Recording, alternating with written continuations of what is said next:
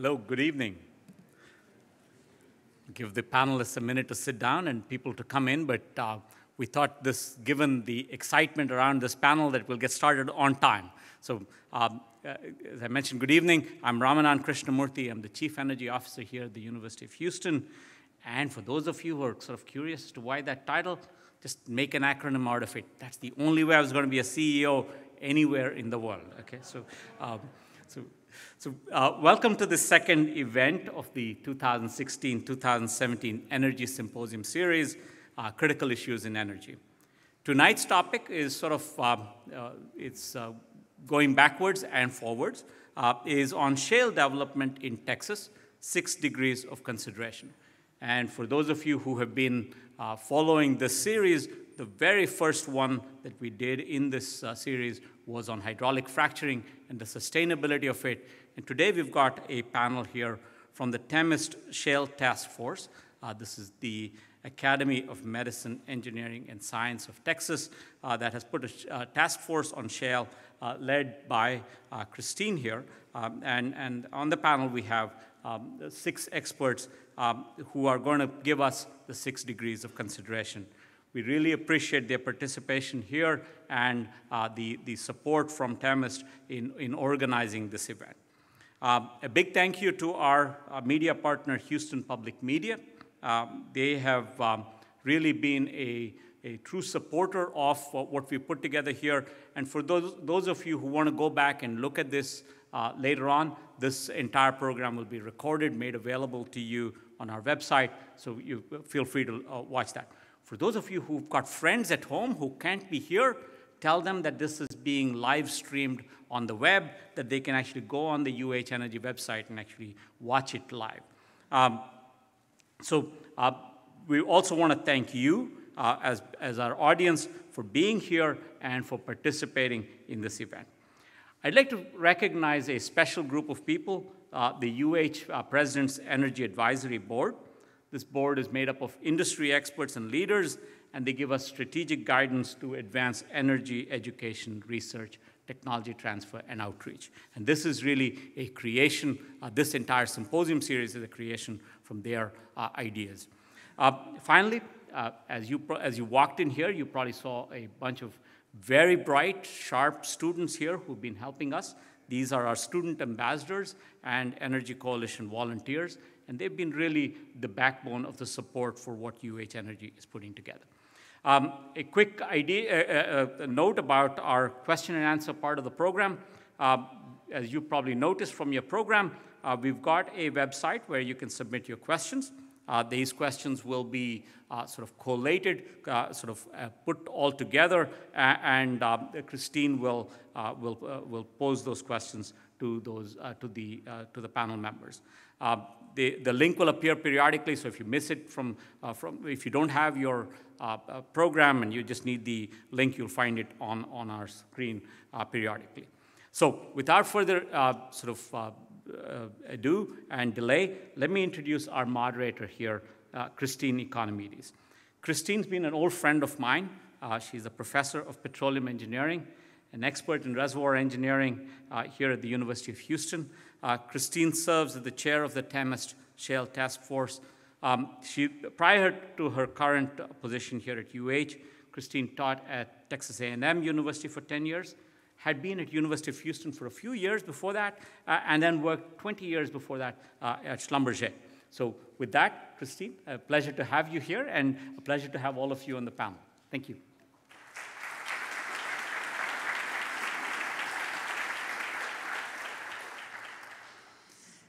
All right. So everybody knows by now what our subject is, shale development in Texas. Do we have any geologists in the room?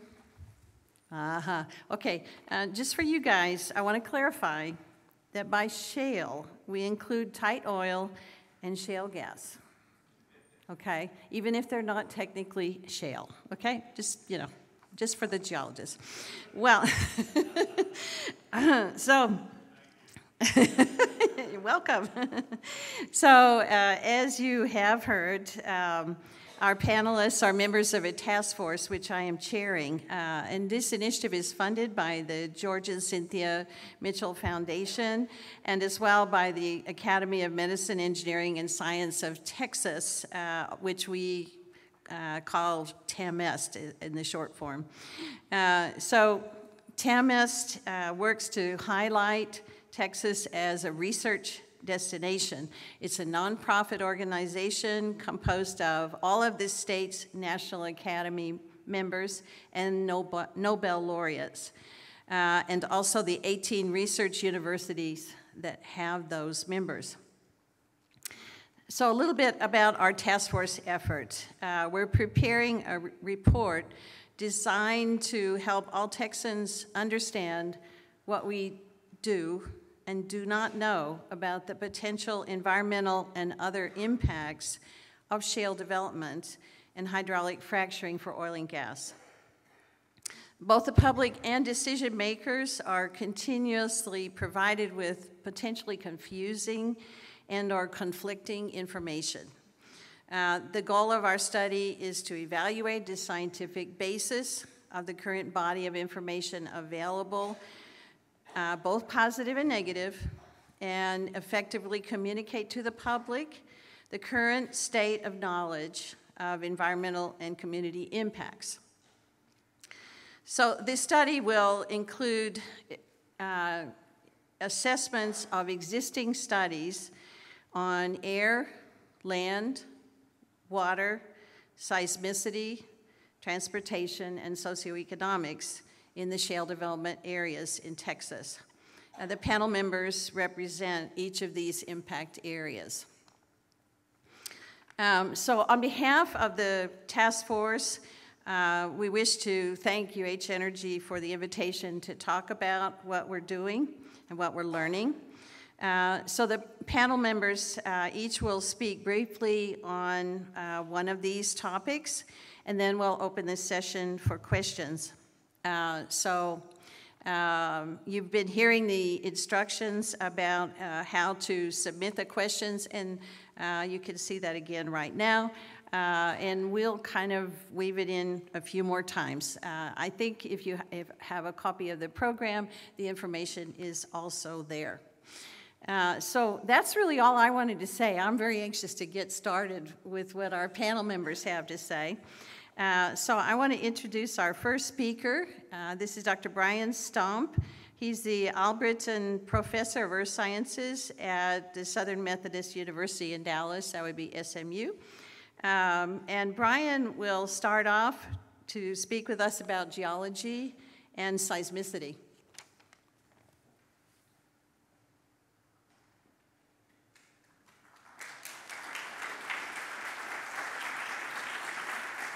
Thanks, Christine.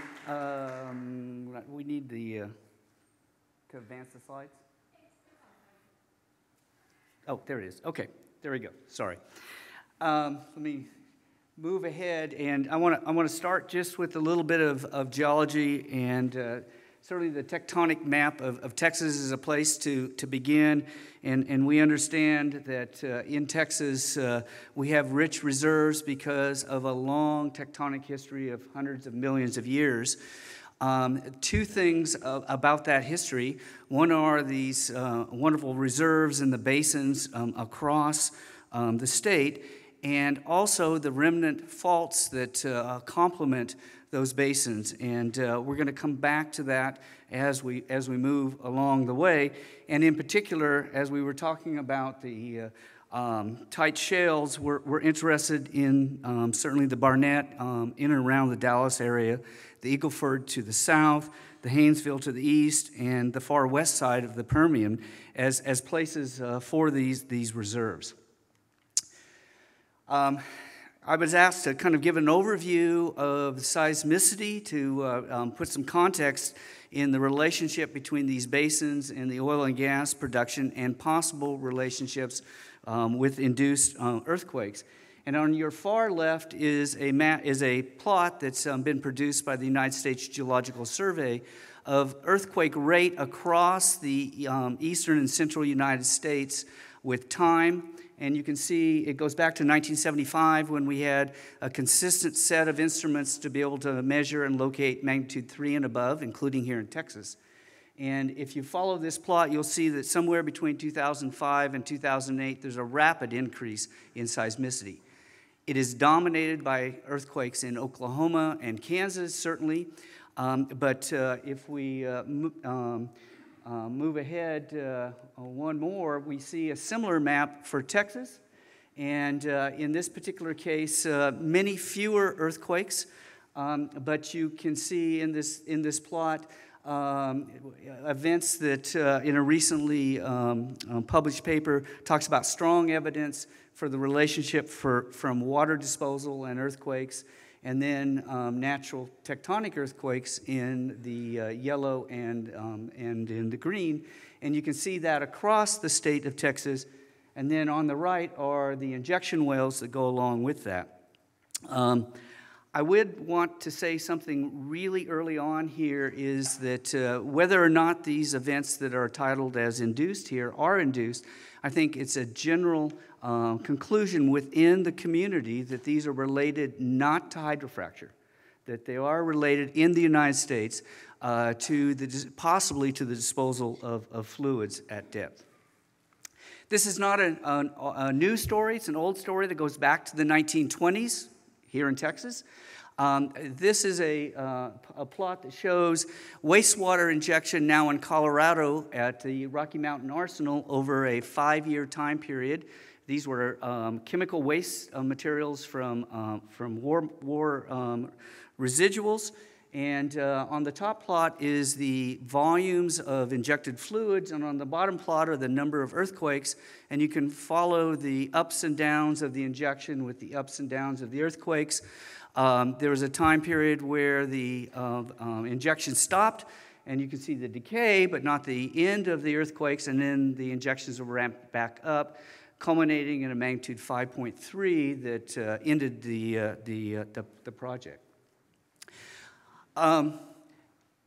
Back in the 60s and moving through the 70s and 80s, we began to develop an understanding of the possible role of fluids and earthquakes.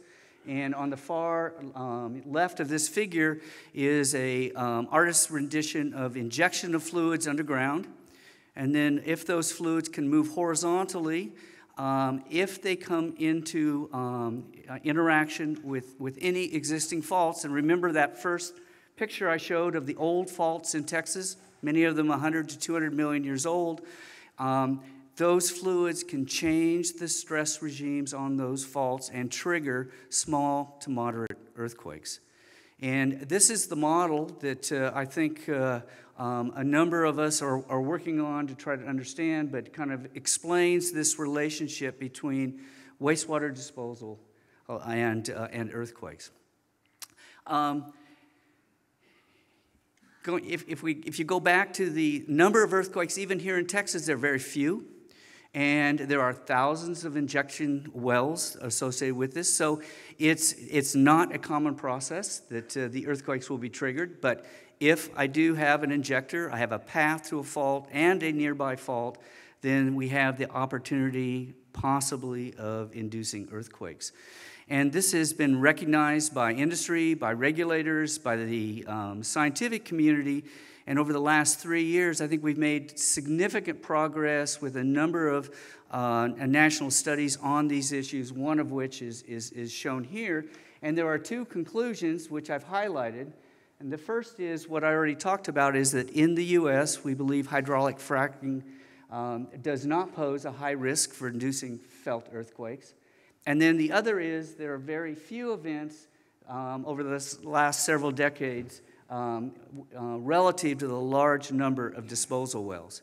That does not mean it isn't a issue to deal with, because this is a hazard, particularly if the earthquakes are big enough to local communities.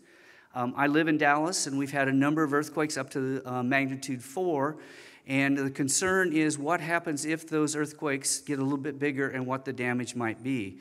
FEMA ran some models over the last year to look at a magnitude 4.8 and a magnitude 5.6. And just to put this into some perspective, the 5.6 is about $15 billion worth of damage to the Dallas-Fort Worth area of direct damage, and the 4.6 would be about $2.5 billion.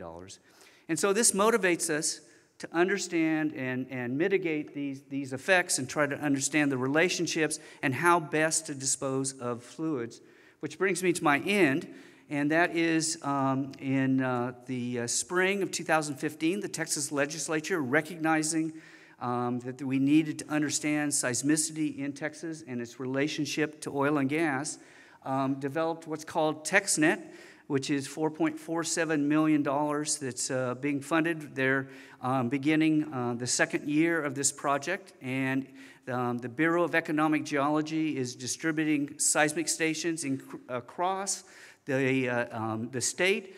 They have portable instruments for responding to some of these events, and then a robust research program understanding where faults are, how fluids flow, and how best to dispose of these fluids along the way.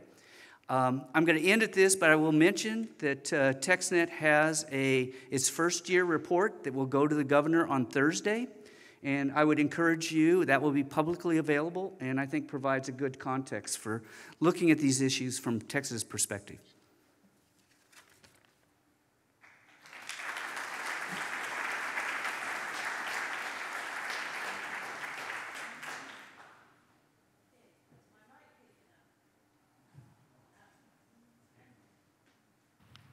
You can try that one then.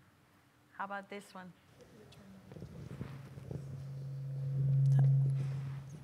Now, are they both on? No. No second. You think they're both on? Well, this one should go off. Okay, now this one's on. All the way to the back, you hear me, right? Yeah, okay. Okay, so thanks very much, Brian. And our second speaker is Dr. David Allen. He's a professor of chemical engineering at the University of Texas at Austin. And David will speak about impacts of shale development on the air we breathe.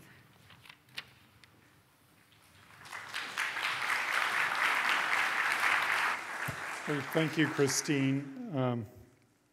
As was mentioned, I'm going to talk about the second of the 6 dimensions that you'll be hearing about tonight. You've now heard about it, seismicity. Now we'll hear about effects on the atmosphere. There are multiple ways in which emissions from the development of shale resources impact the atmosphere. And we can group them into 3 broad categories, and the TAMEST report will deal with all of these categories. They include the formation of photochemical smog. They include the emission of compounds into the atmosphere that can be directly toxic, and they include greenhouse gases. And now, while the TAMEST report will deal with all of these, given the limited amount of time that each of us has tonight, I've decided just to frame my presentation to you around one of these issues. There are many common elements associated with these issues, and the greenhouse gas issue that I'm going to discuss with you has many of these common elements. If you're interested in some of the others, you're certainly welcome to address those through questions that we can answer. So what are the greenhouse gas issues? Natural gas, which can be derived extensively from shale resources, has been proposed as a bridge fuel to a lower carbon intensity energy system in the United States. And one of the principal reasons for that is that when we burn natural gas, we emit less carbon dioxide into the atmosphere than when we burn other fossil fuels. And here the comparison is with coal. Roughly twice as much CO2 going into the atmosphere generating electricity from coal as compared to generating electricity from natural gas. So what's the issue? Well, the issue is the rest of the supply chain, and in particular, emissions of natural gas along the natural gas supply chain. So as we get the natural gas from the well to the burner tip and combust it to generate electricity, there's the possibility that we'll have emissions of natural gas along that supply chain. And The principal component of natural gas is the compound methane, and methane is substantially more potent as a greenhouse gas than carbon dioxide is. How much more potent? Well, unfortunately, the answer is it depends, and the answer isn't entirely scientifically based in terms of what the variability is. So here you see me citing that methane is 28 to 120 times more potent than carbon dioxide as a greenhouse gas. And those are reasonably precise scientifically, so why the wide variation? Well, the reason for the wide variation in this number is the fact that methane is converted in the atmosphere into carbon dioxide. That conversion takes place over roughly a decadal time scale. Half-life, for those of you who are chemists or chemical engineers, half-life is a little over 10 years. So if we emit methane into the atmosphere, for the next 10 years roughly, it will remain as methane. But beyond that, it will be in the form of carbon dioxide. So if our time horizon for being worried about climate effects is a century, which has been the common practice of the Intergovernmental Panel on Climate Change, then for the first 10 years, that carbon is in methane. And for the next 90 years, it's in the form of carbon dioxide. So if we take a 100-year time horizon, then the potency of methane as a greenhouse gas is somewhere between 28 and 32 times as much as CO2. On the other hand, if we ask the question, what's the immediate effect on the atmosphere? I emit a kilogram of methane today. How much CO2 would I need to emit to get the equivalent potency in terms of radiative forcing? The answer is 120 times as much. So it really depends on whether our planning horizon for climate is today, or the next decade, or the next 20 years, or the next 100 years. And that's a policy question. So the science tells us what that curve it looks like, but whether it's 28 or 120 times as potent really is a policy decision for us. Nevertheless, we can take into account that variability and basically ask the question, how much methane could leak along the supply chain and still give us that climate benefit that we get from the less carbon-intensive combustion? What leak rate can we tolerate? So that's addressed here.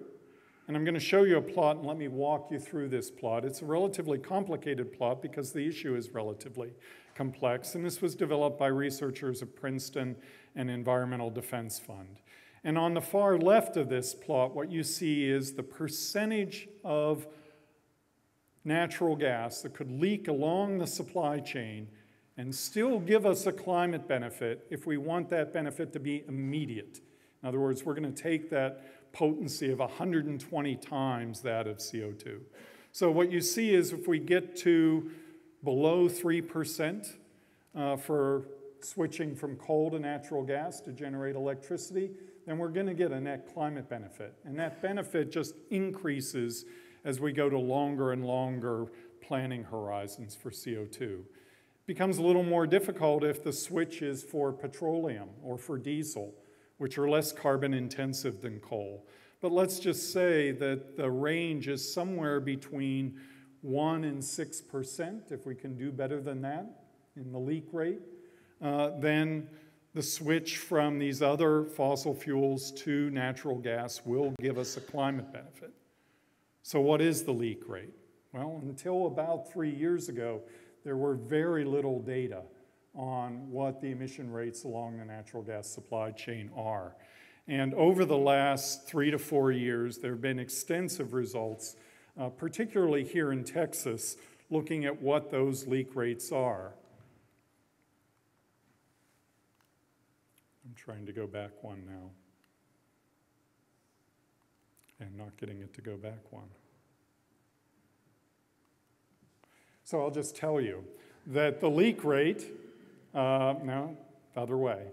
So the leak rate is, over the supply chain, roughly 1.0 to 1.2% averaged across the entire country.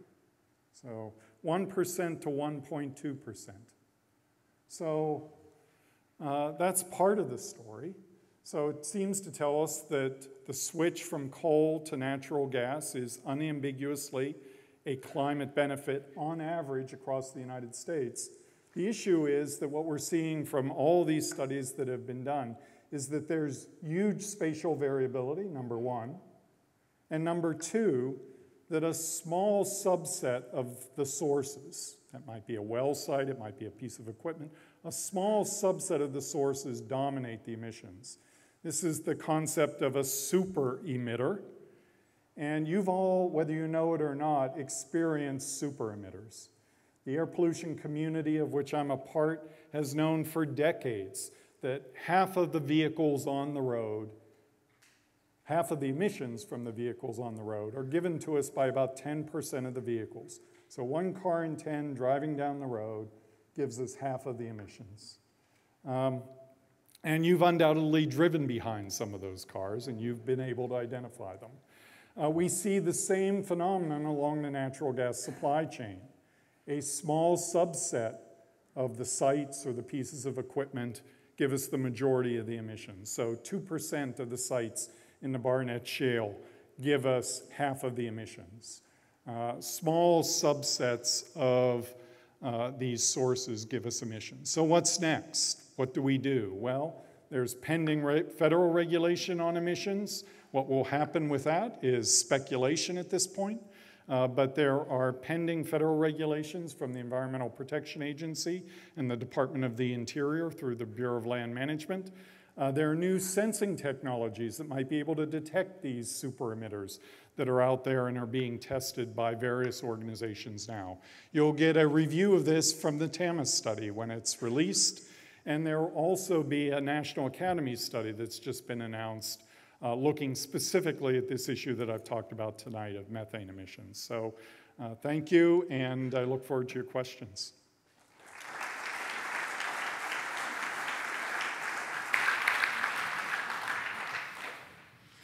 Okay, so next up is going to be Melinda Taylor. She's a senior lecturer and executive director of the K. Bailey Hutchinson Center for Energy Law and Business, again, UT Austin.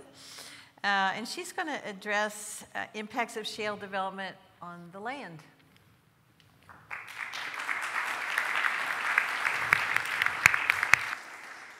Thank you, and thank you, Christine. It's nice to be here this evening. As Christine said, I'm the lead on the land group of this TAMEST study, but I want to acknowledge first off that I've got a terrific group that's working closely with me on this. Joseph Fitzsimmons, who's a former chair of the Texas Parks and Wildlife Commission, who's also an attorney in San Antonio.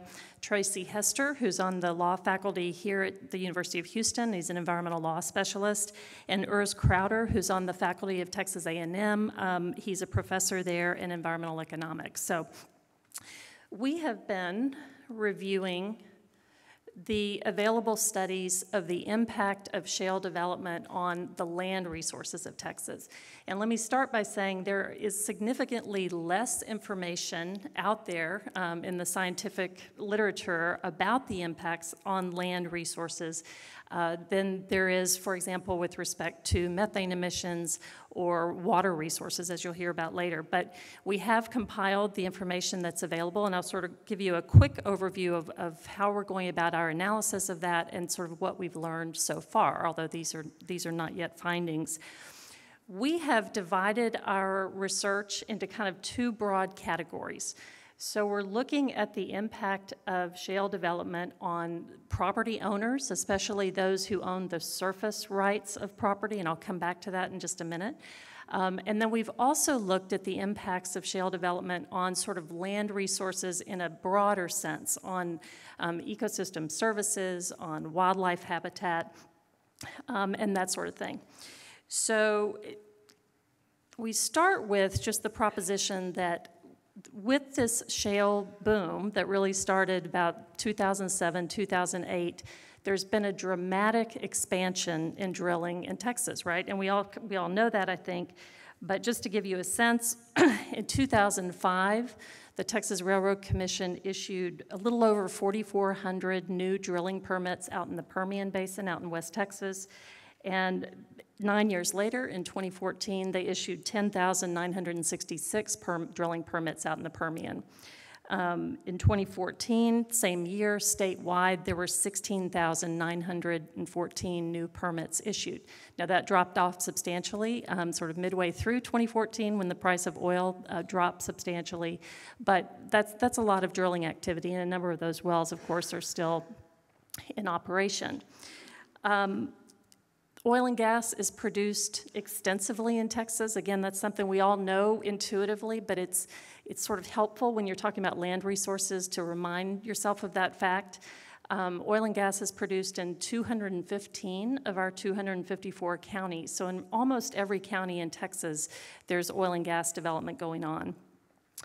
This is a photo that's a NASA satellite photo that was taken of the 16 counties in South Texas in the Eagle Ford at night.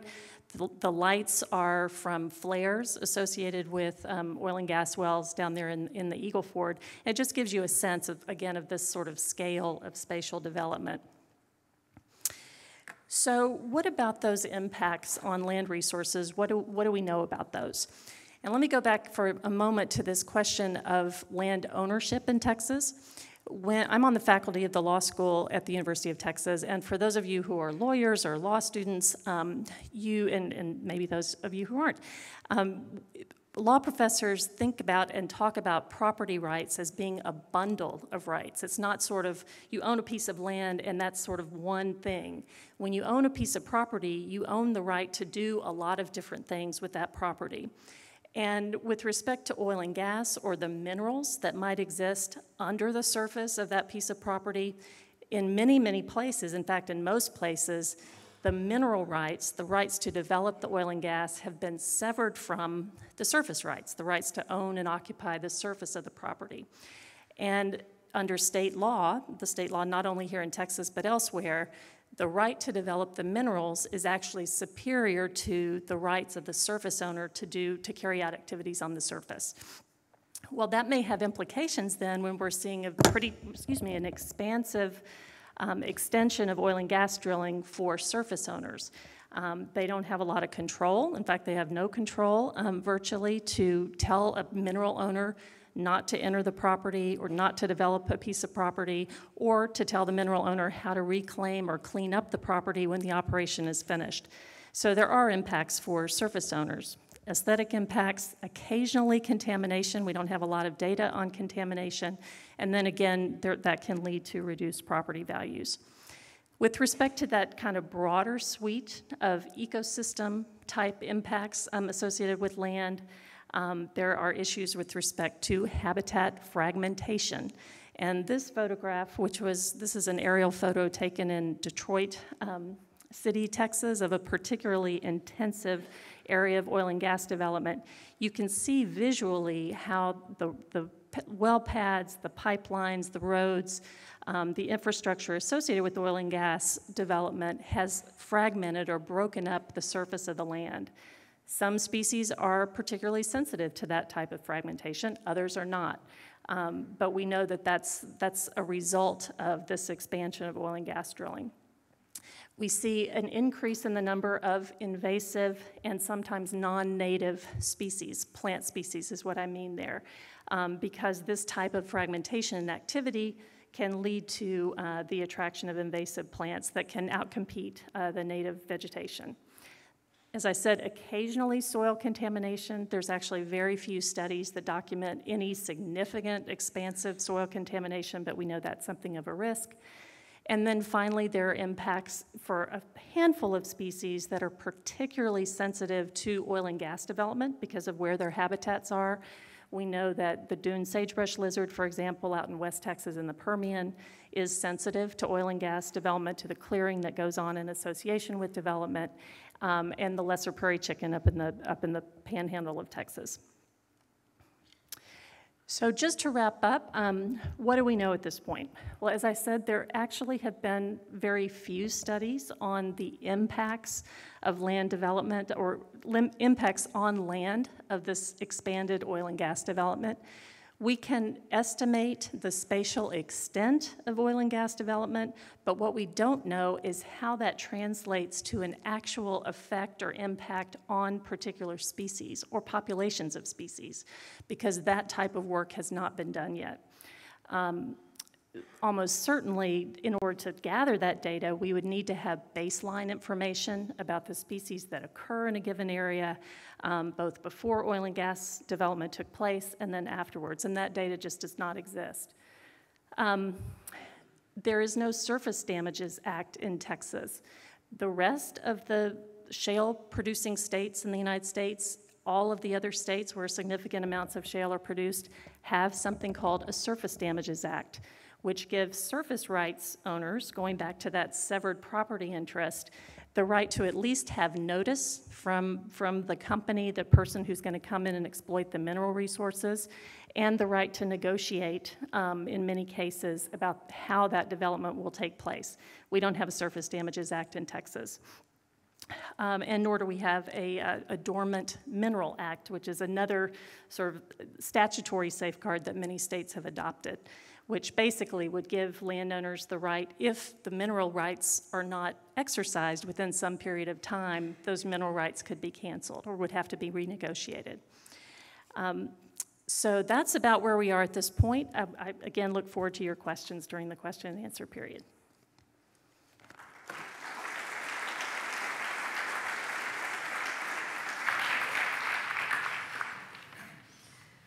Okay, we're kind of working our way down, you know, the air, the land. So next we're going to go to the water. And our next speaker is Dr. Michael Young. He's an Associate Director of Environmental Systems at the Bureau of Economic Geology, UT Austin. And he's going to look at water.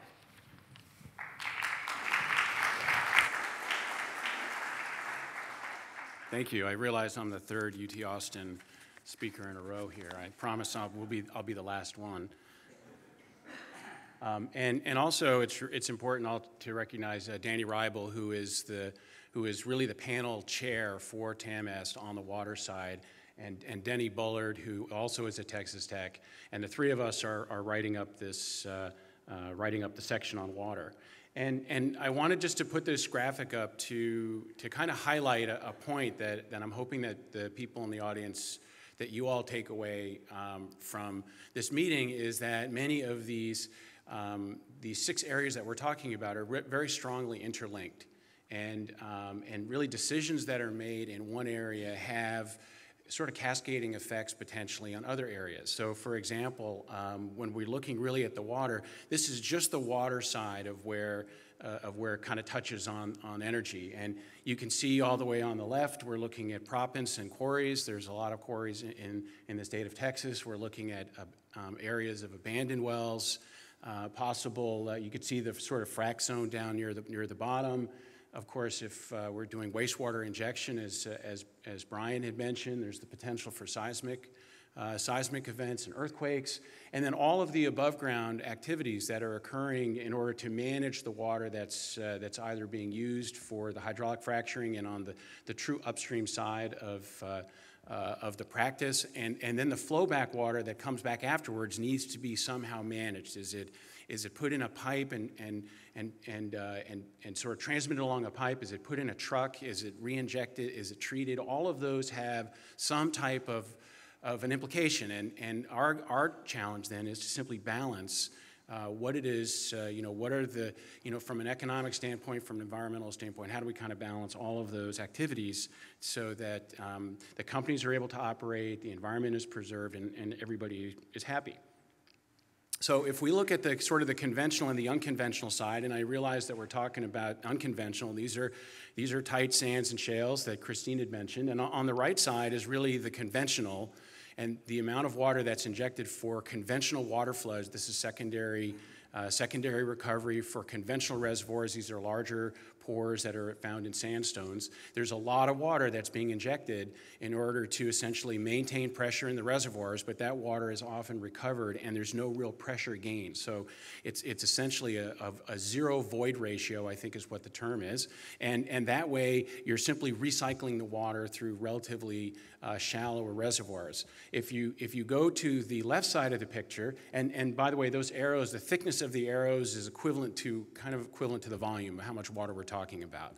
If you go to the left side and you're really dealing with the unconventional, you can see the arrows next to those pipes there is giving the direction of where the water's going. So water is flowing back into the horizontal, into that lateral. It's then being collected at the surface, and some of that water, that flow back and produced water, is then injected into deeper horizons, deeper than typically than the frac zone. And that's where the wastewater disposal is occurring. That's where the earthquakes, there's a lot of concern about the earthquakes and things like that Brian had mentioned. And I just wanted to sort of show that as a perspective.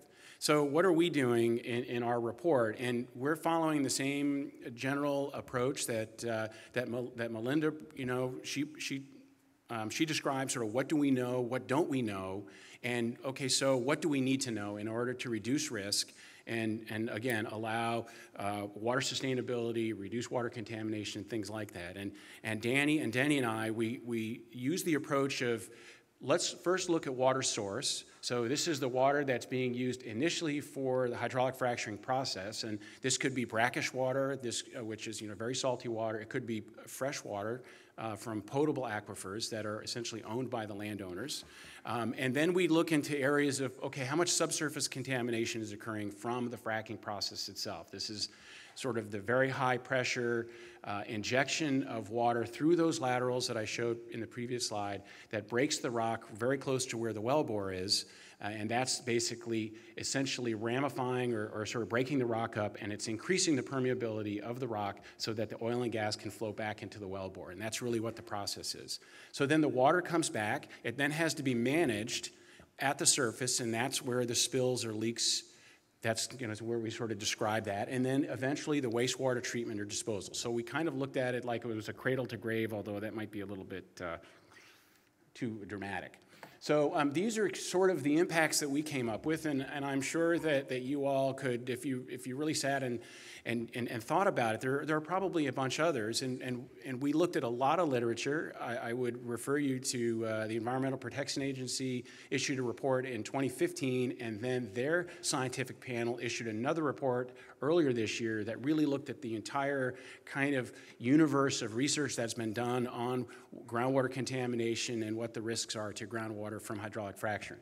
So, in terms of water availability, the volumes are not very large, but locally, it could be a significant amount of water. So, for example, in the Dallas-Fort Worth area, all the water, when gas prices were higher, was maybe less than 0.5% of the total water use in the Dallas area. And so that's a very small amount. In fact, it's 30% of water use in Dallas is from landscape irrigation of lawns. So just to give you a kind of a perspective of where the differences are.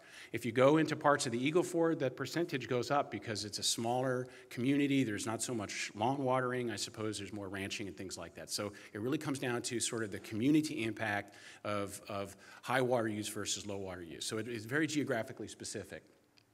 Subsurface contamination from hydraulic fracturing, there's very few instances of this that's occurring.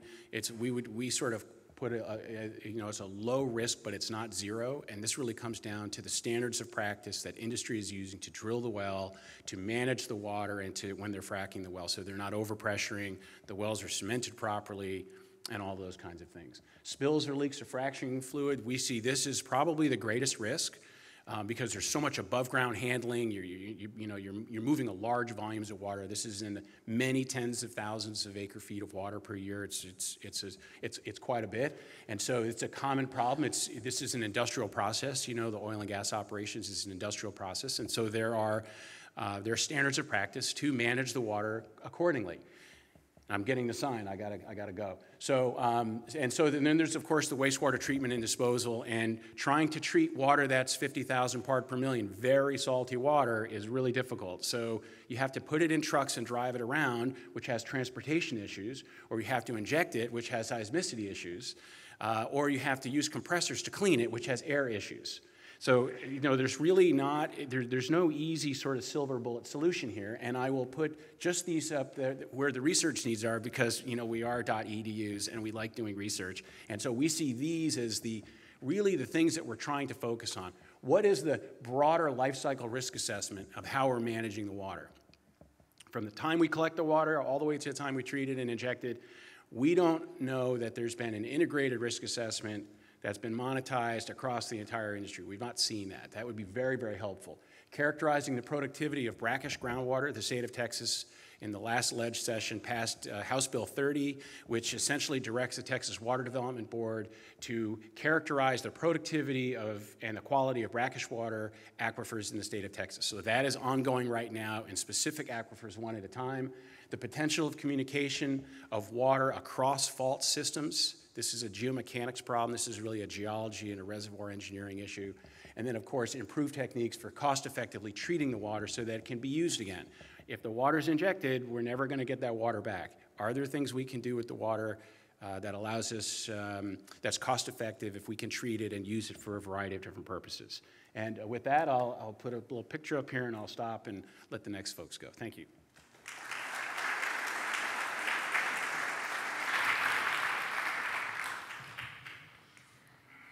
All right, so our next speaker is John Barton. He's a former Deputy Executive Director of the Texas Department of Transportation, TxDOT, and he's now a Professor of Practice for the Civil Engineering Department at Texas A&M University. John is going to speak about impacts of shale development on transportation. Thank you, Christine. As she noted, I am the first speaker in a long line that hasn't been from the University of Texas. I'm with Texas A&M University, and it's a pleasure for me to be here with you this evening. Let me begin by also sharing with you that Cesar Quiroga with the Texas A&M Transportation Institute is working with me on this particular aspect of the task force effort and has been the lead researcher for the Texas Department of Transportation in the state of Texas in the area of impacts that the shale plays have had on transportation. Obviously, this has been an incredibly, tremendously beneficial industry for the state of Texas, but it has created an unprecedented growth in traffic volumes associated with this activity in all types of traffic, all modes of traffic. The industry, however, is heavily dependent upon the movement of its commodities, whether that's the oil itself, water, sand for fracking, the materials and the equipment to produce these wells by roadway. And so our efforts have focused primarily on the impacts to the roadways, the safety consequences associated with those impacts, and then the financial consequences related to all of those areas of activity. So I've just got a few slides that I hope will convey this message to you. And I begin by trying to allow us to understand the magnitude of this challenge. When you look at this chart, and I know that it's difficult for you to read, it's showing the impacts of a single well from the time it is produced through the time it goes through its fracking cycle over 20 years in terms of truck volumes associated with one well. And so if you look at the Barnett Shale, a single well will generate about 5,500 truck traffic volume over the life of that well. If you go to the Eagle Ford, because of the differences in the geology and the type of mineral being extracted, that goes up to 16,000 trucks for a single well.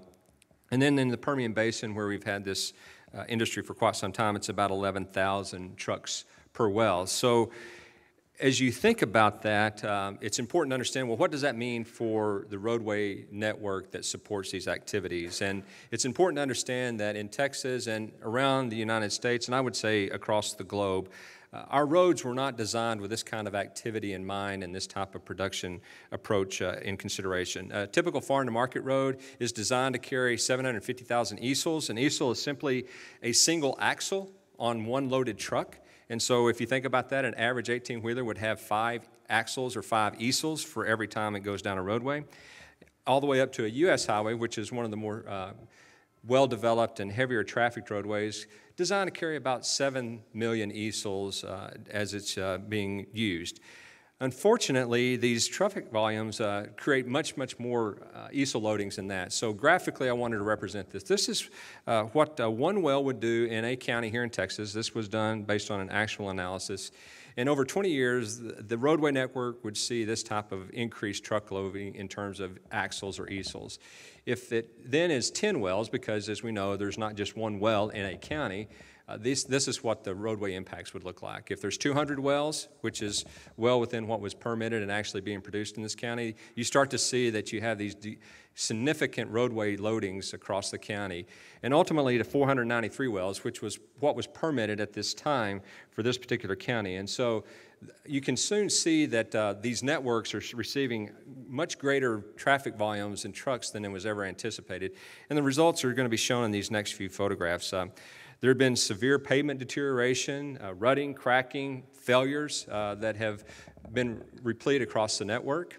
A lot of the traffic volume is large enough and sustained over a long enough period of time that they have to off-track on the roadways. So you start to see roadways begin to get narrower and narrower and traffic running off the edge of the pavement, causing safety concerns as well as impacts to the adjacent rights-of-way. Several times they'll start impacting the roadway appurtenances. As you can see here, you got a complete failure, but you also have a drainage structure that's been collapsed. And so when there is rain, and yes, it does rain in other parts of the state besides just here in Houston occasionally, then you have problems with drainage and flooding concerns. And then at certain areas like this particular location where we've even gone in and we've widened the roadway, we've rebuilt it, it's holding up to the increased truck traffic, but the movements in and out of the well site start to off-track on the roadways, creating safety concerns, and of course, trucks having to run over the end of a culvert, a pipe structure like is shown here, are serious concerns that we are now addressing across the state. And then for those unpaved roadways that are not even graveled, that are often the field entrances, you get this tracking of material up on the roadway and causing environmental issues as well as safety issues for not only the oil field industry traffic, but the adjacent residential, if you will, or neighborhood traffic. So when we looked at the impacts, I think it's also important to understand that while the weight of a vehicle is what most people keep in mind, that grows up linearly, but the impact on the roadway goes up exponentially. So let me just point out a few things here. If you look at the first set of data for a 4,000 pound vehicle, which is an average passenger vehicle, and you compare that to an 80,000 pound vehicle, so if you look at the 80,000 pound line, it's telling you that an 80,000 pound vehicle weighs 20 times a 4,000 pound vehicle, but it creates 18,000 times the amount of consumption or roadway damage. If you look at that same 80,000 pound truck, which is what a normal legally loaded 18-wheeler here in the state of Texas would be, and compare that to a 100,000 pound load, so just 20,000 pounds overloaded, carrying products for whatever purposes, it's only a 25% increase in weight, but it's a 240% increase in terms of consumption, or 2.4 times the amount of consumption. And that's something that is important to keep in mind because these weights are critically important to managing the overall challenge as we move forward. The financial implications are shown here, over $1 billion per year of additional consumption, and I use that term because that's really what's happening. These traffic volumes are consuming our roadways, is caused on our state highway facilities, foreign to market roads, state highways, U.S. highways, interstates. About $2 billion per year are the consequences for our local roads. Those are city streets and county roads. And the industry itself, because of the wear and tear on its vehicle caused by these deteriorated roadway conditions, is spending an additional $1.5 to $3.5 billion per year because of the consequences for its vehicles and its equipment.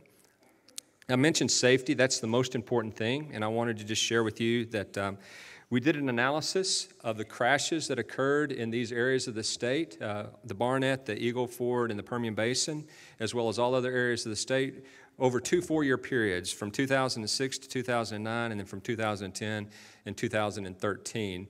The green balls are good things. That's where the crashes are actually going down in terms of numbers. The red are where they are going up in terms of numbers. And what you can see is that as the Barnett Shale play kind of tailed off in the 2010 to 2013 time period, you saw a reduction in those crashes, which is a great thing. Unfortunately, in the Eagle Ford and the Permian, you started to see increases, and they're pretty large. The increases in rural and commercial vehicle crashes, those two categories combined, increased by 60% and 52% during this time period of the second 4-year period.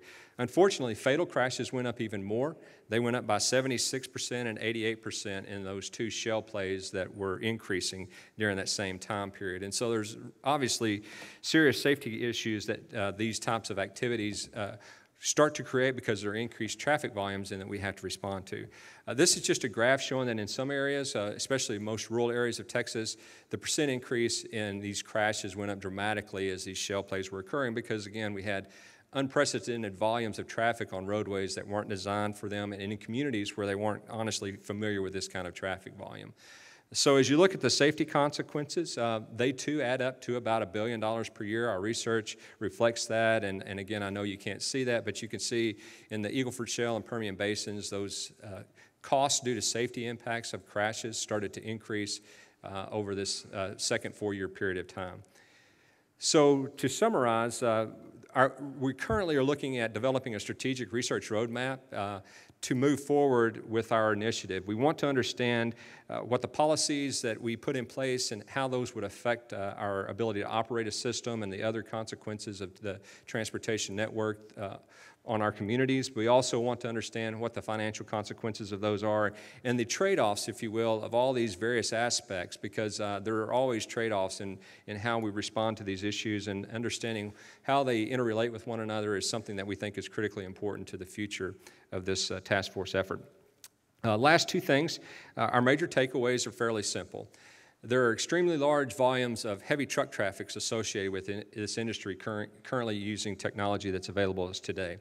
And our roadway network that is supporting this industry, and again, it's a tremendously valuable industry to our state, we're just not adequately designed for these kinds of traffic volumes. And because of that, there have been consequences in terms of payment consumption as well as crash rates and increases in these areas. But the good news is that it appears that it's relatively low cost in terms of how to respond to this. So the benefit to cost ratio is very positive for being able to respond to this. Last thing is that we are considering what our recommendations should be for additional research and how to move forward. Just a few things that I wanted to share quickly is that understanding what is happening is important. This is really just a logistics issue. So the availability and the quality of the data that we can get about the increased activity and where it may occur in the future will help us respond more effectively. There needs to be improved communication and coordination between all agencies and all levels of government responding to this, because it does transcend across a lot of different agencies in the state and local governments. And we also need to make sure that we are putting into place a multimodal industry for transportation, because right now far too much of this traffic is being borne on roadways, and there's an opportunity to put more on rail and pipelines and waterways, and we want to explore that further. And then ultimately we know that in order to do these things, you have to be able to pay for them. So having a sustainable and a reliable transportation funding supply is important to the future. So I thank you for the opportunity and look forward to your questions.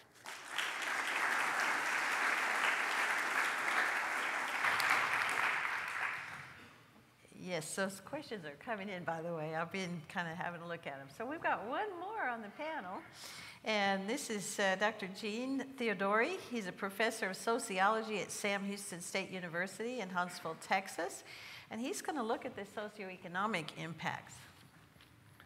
Okay, thank you. I too would like to begin by acknowledging my co-researchers on this project, Urs Kreuter and Omar Garcia. Urs is at Texas A&M, and Omar is at, with Steer down in South Texas.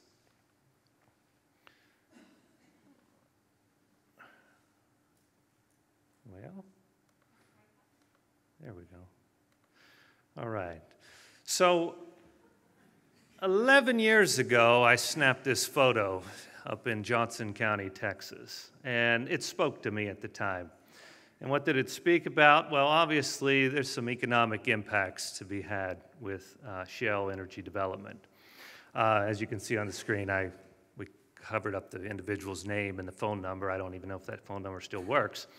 But, you know, in this report, we are summarizing the social and economic issues associated with shale development.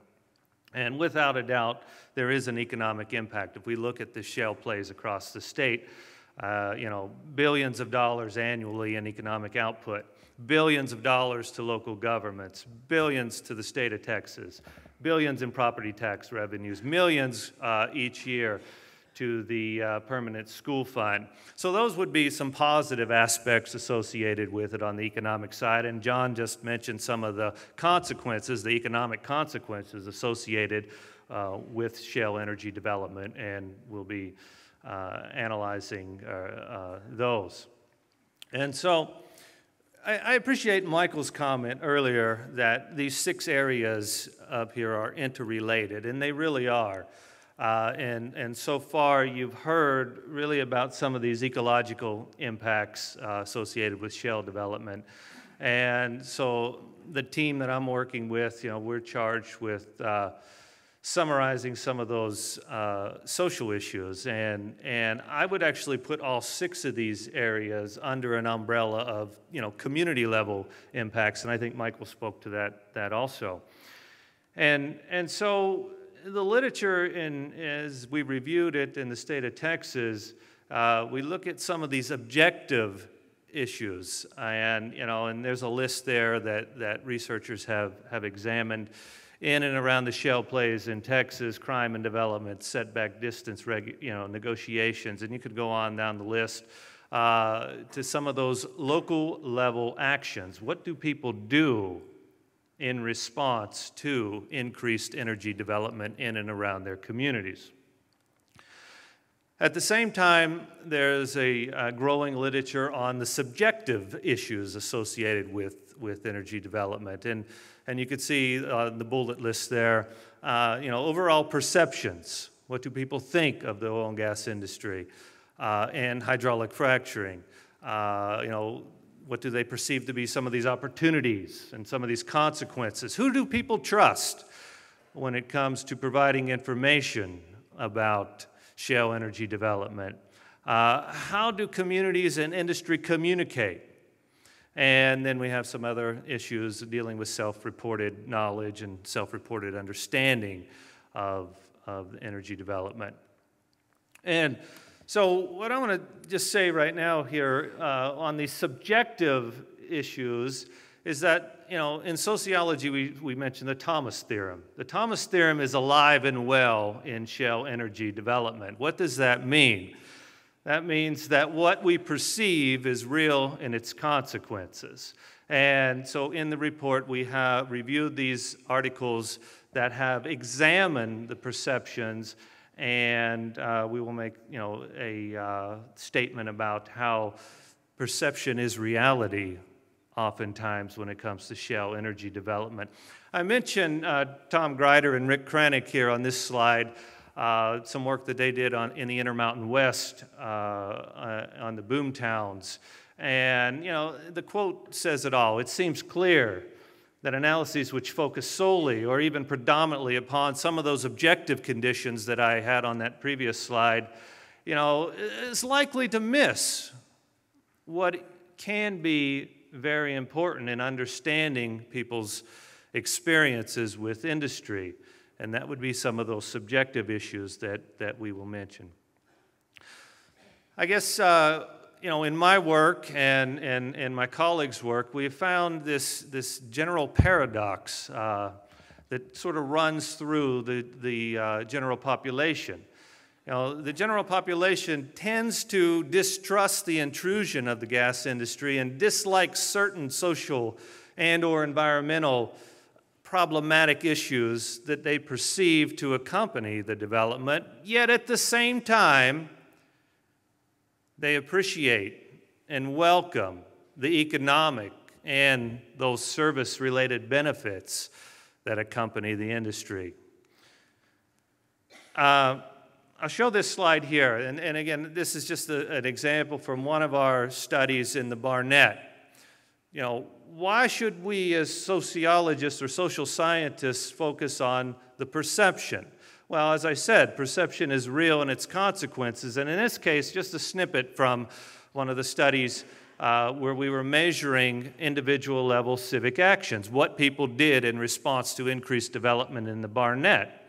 And you could see there I had numerous social and and environmental and economic items in the survey, those would be our independent variables. Those are those perceptual variables predicting action at the local level.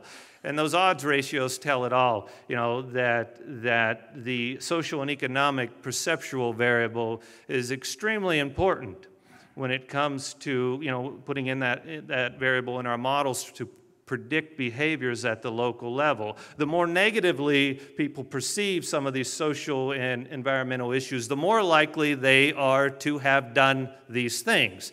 And they're more likely to have contacted a local official to complain about an issue. And in my years of doing survey research, you know, we ask who you vote for, but most people vote against, so we put the vote against in there. And at the bottom, the same thing, that the more negatively you perceive these social and environmental issues, the more likely you are to have voted against a local official because of his or her position on shale gas development.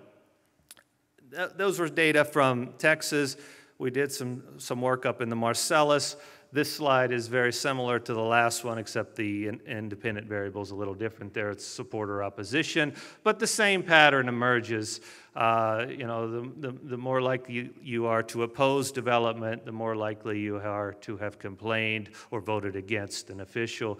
But if you support that development, the more likely you are to vote for somebody who's in favor of increased development. I took this headline years ago from the Dallas Morning News. These pop up all over the state of Texas. Things are happening at the local level through grassroots movements and citizen opposition to some of these developments.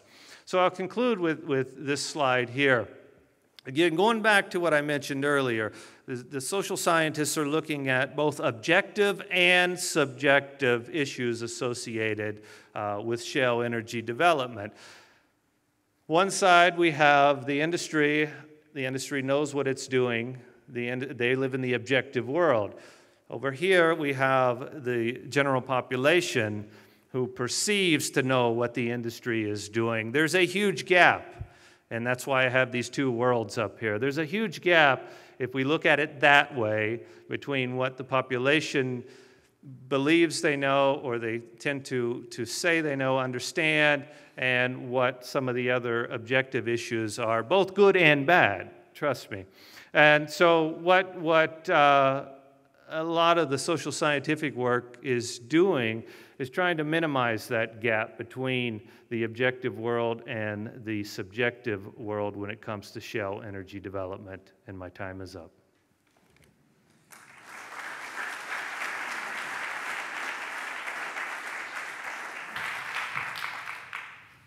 Okay, team, are you ready for some questions? All right, and you know what? We're getting a lot of really good ones. I'm going to start with one that's kind of targeting Brian. So here it is. Injection wells are not only used in oil and gas production. Chemical manufacturers account for some injection wells across the state of Texas. Are these wells included in your data? And why is oil and gas taking the brunt of the criticism? I don't think oil and gas is taking the brunt. I think that the example I gave from the Rocky Mountain Arsenal was an injection example. And so all large volume injectors have the capability of putting fluids in the ground. And the questions that we don't know is how far those fluids will go, how fast, and where the faults are. We do have hope, though, of understanding those subsurface faults and understanding the flows of the materials, whether or not they're oil and gas or other kinds of disposal operations. Okay, thanks. Here's one that might be for David and maybe John as well. Have you looked at the amount of CO2 emitted by trucks? You want to start with that one?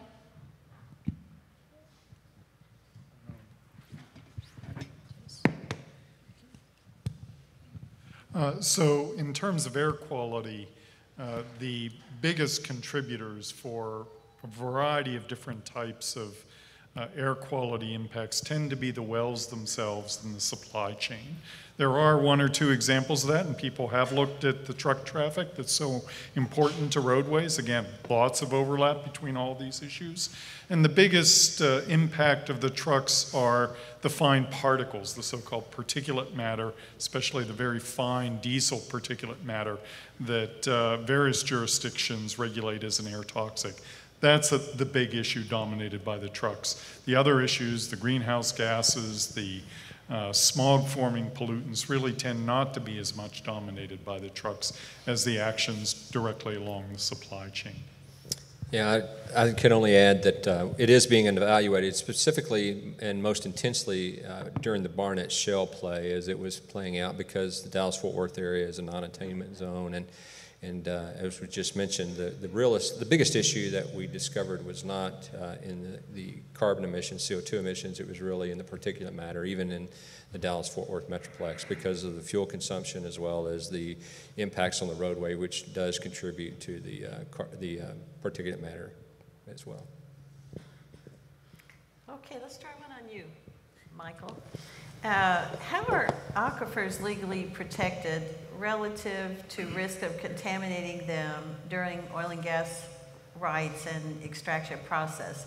Seems like aquifer protection rights would be superior to oil and gas. Okay, so the oil and gas industry is regulated by the Railroad Commission of Texas, and not being a regulator, I don't want to speak directly to the regulations. However, Melinda here is an attorney and probably knows that much better than I do. But I would say that I think that that the oil and gas industry is specifically exempted from a number of regulations that the Railroad Commission is charged with sort of managing. And I'll let Melinda take, if you want to take it from there. Yeah. So, as I understood the question, it's partially about whose rights are superior, whether the water rights holder, the excuse me, the surface owner who owns the water under his or her property, his rights are superior to the oil and gas company. And that is, in Texas, sort of an unsettled question, frankly, but arguably the oil and gas industry, which does have the right to come in and extract water to use in the process of drilling and production, if they cause contamination, Michael's right, they're exempt from certain statutes, but they would certainly be required to clean that up, though, under Railroad Commission rules. So that's a little, hopefully that clarifies a little bit. Okay. I'm going to give you another one. So our land system in Texas provides for the private ownership of mineral rights, and that clearly has facilitated energy development here. I've consulted energy clients in places like Algeria, Colombia, Peru, so outside of the U.S. And these rights belong to the government only. While there may be issues regarding land use here, our system allows much more flexibility than in other countries.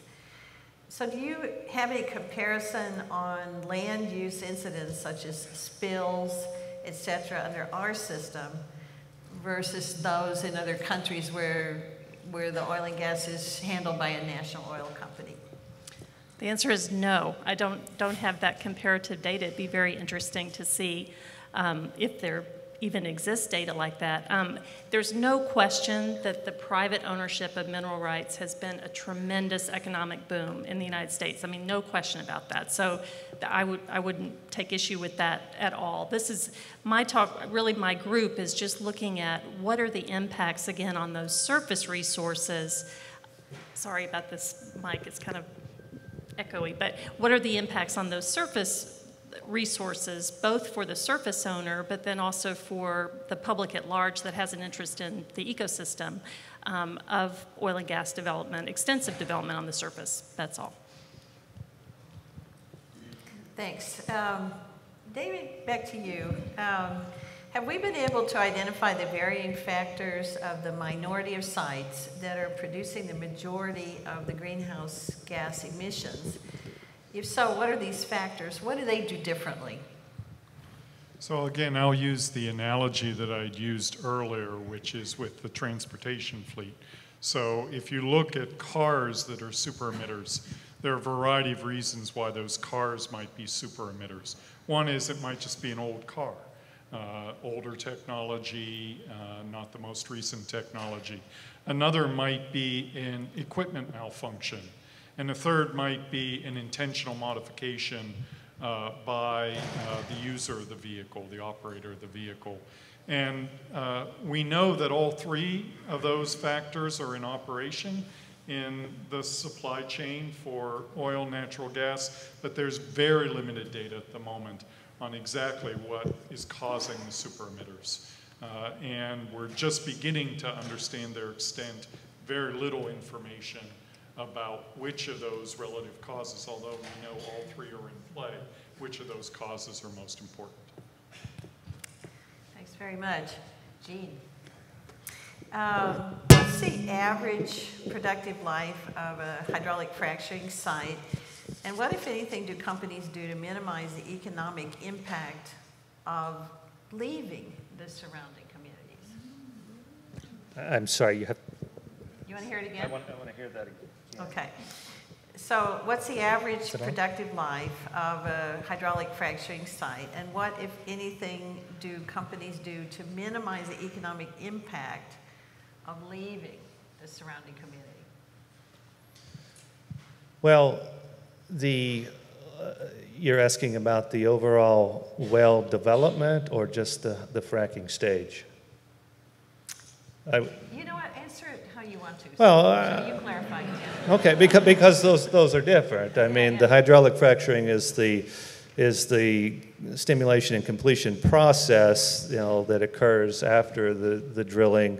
So we're looking at a month and a half probably total on that site.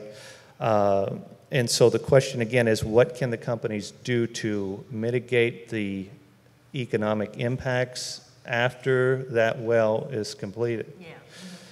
Well, oftentimes, if we think about it, though, in and around these communities, there's more than one well being developed. So the company, the industry officials are, they're going to be the workers are going to be in and around those communities, for extended periods of times,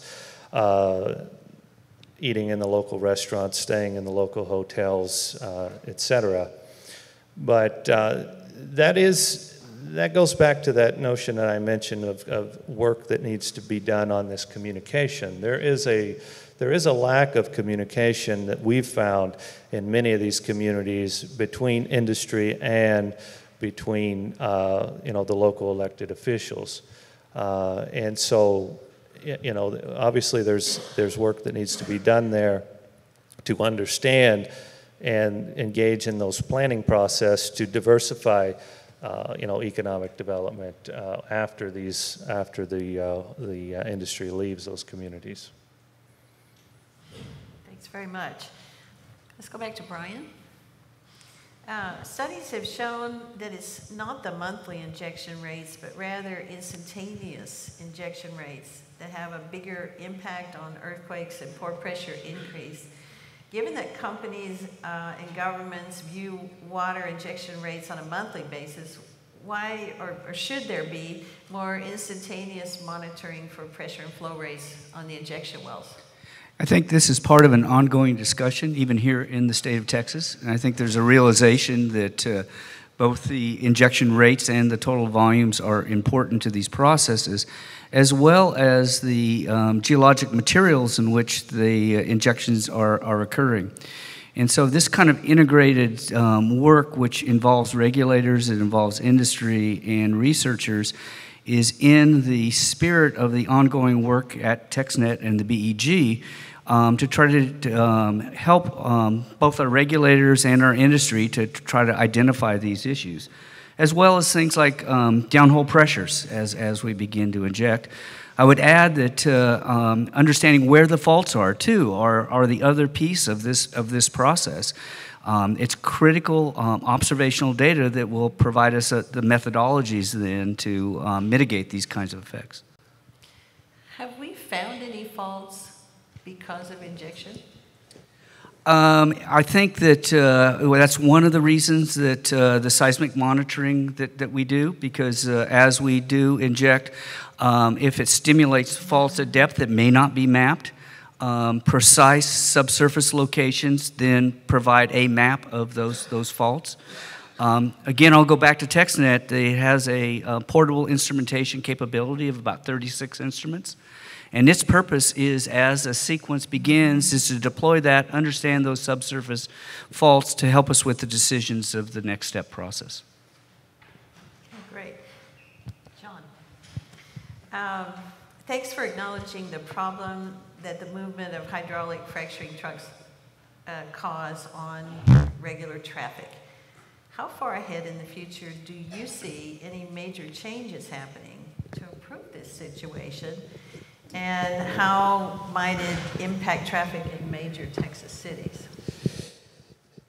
We are benefiting from the fact that the industry has receded, not in an economic way. Obviously, there are a lot of people that have been impacted because of the receding of the industry, but from a transportation perspective, it's giving us the opportunity to catch up, if you will, and to plan for the future. I think significant investments in midstream activities is going to be important to put in pipelines where perhaps they have not existed prior to this, and to understand how technologies can evolve through the use of temporary water lines as an example for the movement of water rather than having to do it through trucking. The rail industry is also responding and planning not only for what they've done, but for what they perceive to happen, because we know one thing here in Texas as it relates to the oil and gas industry, and that is that it is sinusoidal in nature, and it will come back. And so we need to prepare for that rebound in the industry and understand what to do about it. In terms of traffic in major metropolitan areas, in the foreseeable future, I think that the reality is this. Here in Houston, as an example, the Port of Houston receives and processes a lot of activity that was related to the industry and still is. That will continue to occur. There are new technologies for moving of significant cargo and commodities that can take some of that traffic off of our roadways and put it onto alternative solutions. But those require significant investments in terms of new infrastructure, and the financial consequences of that are pretty significant. So transportation technologies are evolving. The most notable now is self-driving vehicles. Those things also result in self-driving cars, or trucks, excuse me. And there was recently a fairly famous truckload of beverages delivered from one part of Colorado to another part of Colorado in a truck that drove itself. And those kind of technologies can allow that traffic to occur in off-peak hours from other traffic. And those kinds of technologies may be able to provide not only a benefit to the impacts to other traffic in terms of congestion, but also significant safety benefits as well. So was it Coors Light? It was Coors. I don't believe it was Coors Light, but there was a truckload of beer delivered from the Rocky Mountain Brewery, I believe, to Denver. So it traveled several hundred miles in a truck that drove itself. Okay, you actually anticipated a question on the railroad plans. Let me get you for one more. Since the state benefits from the royalties from the development, while the local county pays the cost of these local roads, how is the state working to reimburse these counties for road repairs? The Texas legislature considered this at great length during the last session and did make a decision to distribute some funding to counties that were impacted by the industry. And I think we noted that there are not quite all 254 counties are producing counties. Our math indicated that all 254 counties are impacted, either as pass-through, injection, or production counties, or a combination of those three. And so all counties in the state of Texas in some way are impacted in terms of transportation. The legislature voted to distribute to those counties based on a formula they established, $225 million to be used on local roads, and an additional $225 million to be used on state facilities. But they also, through a referendum that the voters got to vote on have increased transportation funding significantly through the severance taxes being paid by the industry and into the rainy day fund. And so all of those funds are flowing back to the counties to be used either on state facilities or local facilities, and working with the Texas Department of Transportation, particular in terms of safety-related improvements. Those county roads and city streets can be improved using a combination of those resources. So the legislature has acknowledged it. I'm very confident that as we enter into the next legislative session, that will continue to be an item of discussion and debate by the legislature and the counties and cities. Brian, I've seen this question before, so I'm sure you've had to answer it before, but I think it's a good one. Is causing moderate earthquakes bad in the long run? I mean, might they prevent major earthquakes from happening? What's the chance of a major earthquake from injection wells, and should we limit them near metropolitan areas? I'd invite the questioner to come to my earthquakes and volcanoes class tomorrow morning at 10 a.m. One of the things that's difficult to understand is the magnitude scale, and it's a logarithmic scale. And what it means is the magnitude 6 earthquake is 10 times more ground motion than a magnitude 5. It's actually 30 times more in energy. And so the earthquakes we've had in Texas have been 3s and 4s. Significant damage starts as we move into the mid-4s to the 5s. So let's say that we had to generate 900 magnitude 3s that would then be equivalent to 1 magnitude 5. It just doesn't work. The mathematics doesn't work. And so these ideas about small earthquakes relieving the stress. It is an open question, though, about what we might expect to be the largest magnitude earthquake if they were induced. We look around the globe, and typically we see things that are in the magnitude 6 range. We've seen that most recently with the magnitude 5.8 in Pawnee, Oklahoma. Those are damaging earthquakes, particularly in a region that has unreinforced brick buildings, because we haven't had a historical earthquake risk. David, do you can you address a comparison between supply chain emissions of methane for oil and gas versus coal? Specifically for methane emissions, coal mining can release methane, and it's very region specific. So there are some regions, for example, the Four Corners region of the United States has coal bed methane that has extensive amounts of methane, but it's highly variable. So all I'm going to do is give you averages, but on average throughout the entire country, in general, the emissions of methane along the natural gas supply chain are greater than they are from methane displaced from coal. But again, there are numbers of exceptions, and it depends very much upon what type of coal seam that you're talking about. Well, I've got you busy, and your mic works. Can you comment a little bit on air pollution effects of the flaring? Flaring the methane, or flaring whatever they're flaring, but flaring. Let me just first talk a little bit about the magnitude of flaring. In the United States overall, the upstream oil and gas operations flares, according to what's the information collected by the U.S. Environmental Protection Agency, flares about 1% of the total gas withdrawal from formations. So 1% is the number to keep in mind.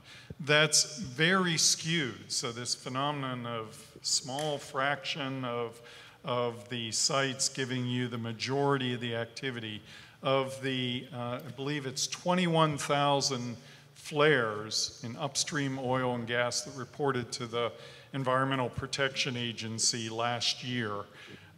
Less than 100 of those flares accounted for more than half of the flaring activity. So it's a very small number of very large flaring locations. And those tend to be associated with oil production rather than the gas production. So it's what would be called associated gas. The gas is associated with oil. You might not have the infrastructure to get that gas to market. It will be flared.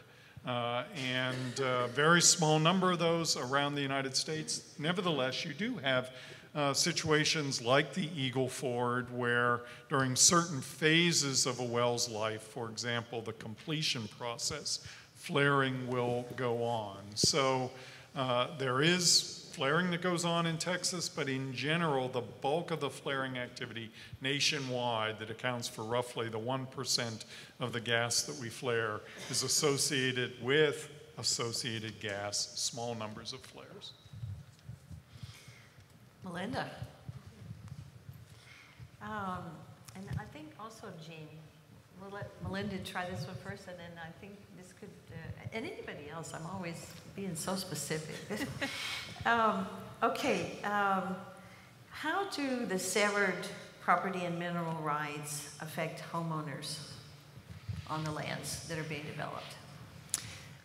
Well, so most oil and gas development, of course, occurs in less populated areas, with the Barnett Shale in Texas being a major exception to that observation. But if you have a ranch, for example, where there's oil and gas development, again, if the ranch owner who might have his or her home on the ranch does not own the minerals, then the ranch owner's property rights are going to be affected by that oil and gas development. Again, there's lots of, if the two parties have negotiated a surface use agreement, which depending on the circumstances of the mineral ownership may or may not be something that the surface owner would have the leverage to demand from the mineral owner. If there's a surface use agreement, though, then the development would take place in accordance with the terms of that agreement. But if there's not a surface use agreement, the only thing that really limits the mineral owners or the operator's ability to exploit and use the surface is a very narrow judicial doctrine in Texas called the accommodation doctrine, which has not been widely applied. It's only been applied in a couple of cases here, but it does put some limits on the mineral owner's ability to interfere with an established land practice on the surface. But that's a very long answer. The short answer is that ranch owner, unless there's a surface use agreement, has very little leverage to require the mineral owner to put a well in a particular location, or to remove equipment at the end of operations, or to limit the amount of clearing that's done on the surface, to pour the concrete for a pad, or whatever else might occur. So. I would answer that with the notion of it depends. And it depends on whether or not the mineral owners are local or extra local. And some of the work that I'm familiar with shows that there's this perception, and there's a study in North Texas in one particular county where this shows that the mineral owners live outside of the state. And so the perception of the local community is that this money's being generated and it's being, the royalties are going out of state.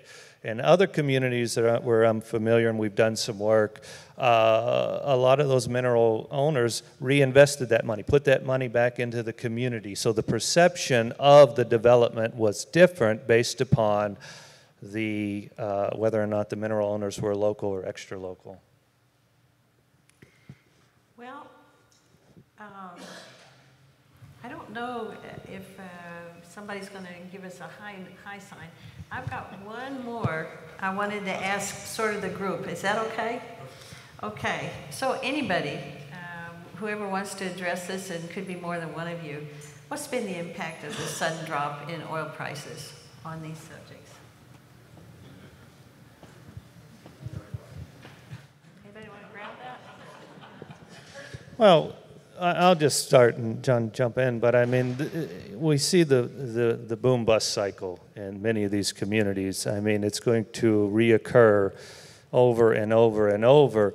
And those communities that are more well off have diversified their economies. Those where it's just oil and gas, and that has been the breadbasket here for the last few months. And then when the prices drop, I was just down in a South Texas community and talking to a local resident, and he said, the business to be in today is the repo business, because they're repossessing all these pickups that these young guys went out and bought when they got their first paycheck, and now they can't make the payments on them.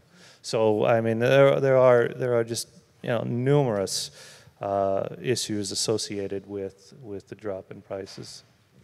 Yeah, for transportation, I would just say the most immediate is the obvious, and I've already stated that, and the traffic volumes, particularly heavy truck traffic volumes, have decreased significantly, which allows local jurisdictions and the State Department of Transportation to respond to those areas where consequences and impacts have occurred, and to make improvements and to plan for the future, and to address the safety challenges that were identified.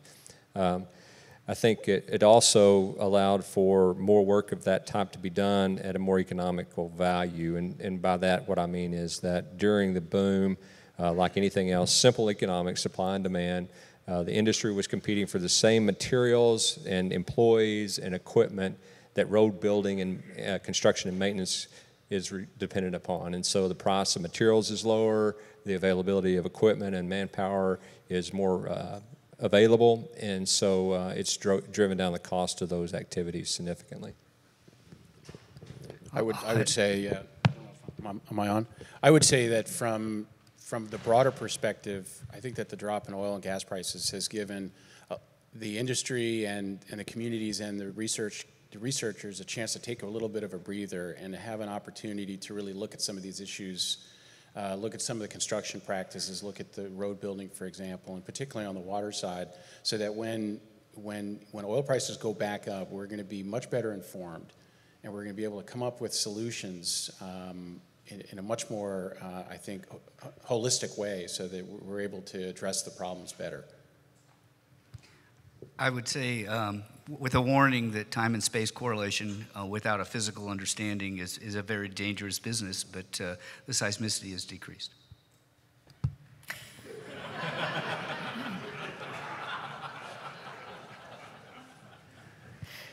I'll just say one last thing, that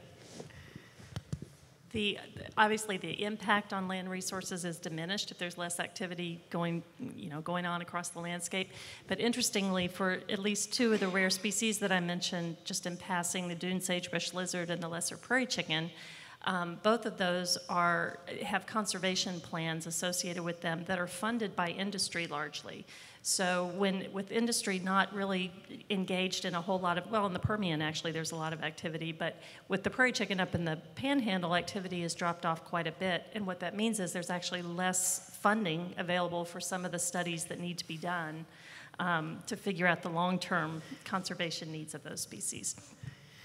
And I'll just quickly close by noting that while less oil and gas activities may mean less emissions directly from oil and gas operations, it's important also to recognize that as we've gotten much more oil and gas activity in the state of Texas, and as we've switched from coal to natural gas, we've seen multiple and substantial air quality benefits from that. And so there are multiple sides to the effect of the downturn. Mm-hmm. So I want to say a couple things before we close, and I'm pretty sure that Ramanan is going to finalize everything. Oh, okay, even better. Okay, but I want to thank the audience for coming. I'm really appreciative that you're here, and special thanks to those of you that submitted questions. And there are some we didn't get to. So I think in the reception that's following, the panelists are still going to be here. And feel free to approach them with the questions we missed.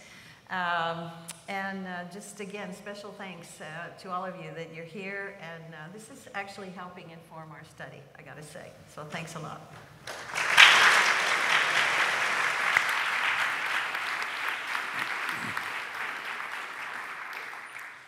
Good evening. I'm Radhakrishnan, Managing Director of UH Energy here at the University of Houston. I'd like to thank our panelists from TAMEST, Shale Task Force, and to our moderator, Dr. Christine Economides. Thank you all for taking the time from your very busy schedule.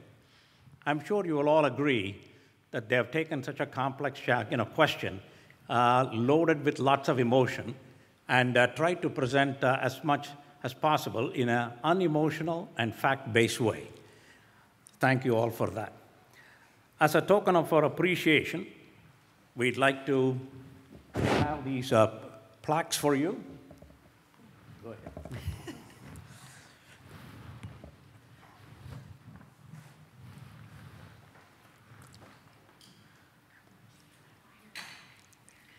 Okay. Yeah, so she's saying I should continue. Okay, I'll do that. I would also like to thank our media sponsor, Houston Public Media.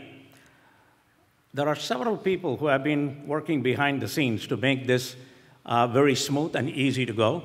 So I'd like to thank UH Energy student ambassadors and the Energy Coalition students. These are all people who helped you in getting registered and then come in and take your seats. We invite you to stay for the reception. Pretty soon as we wrap up, all those doors will open up, and it'll open into the reception area.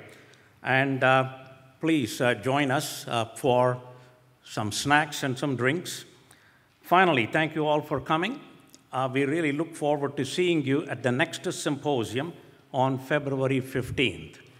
And it is going to be on nuclear energy risks, odds, and potential.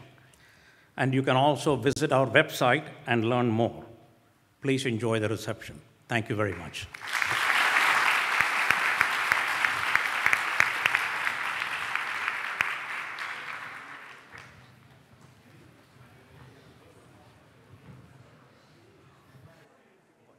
That was a fantastic conversation. Oh, thank you.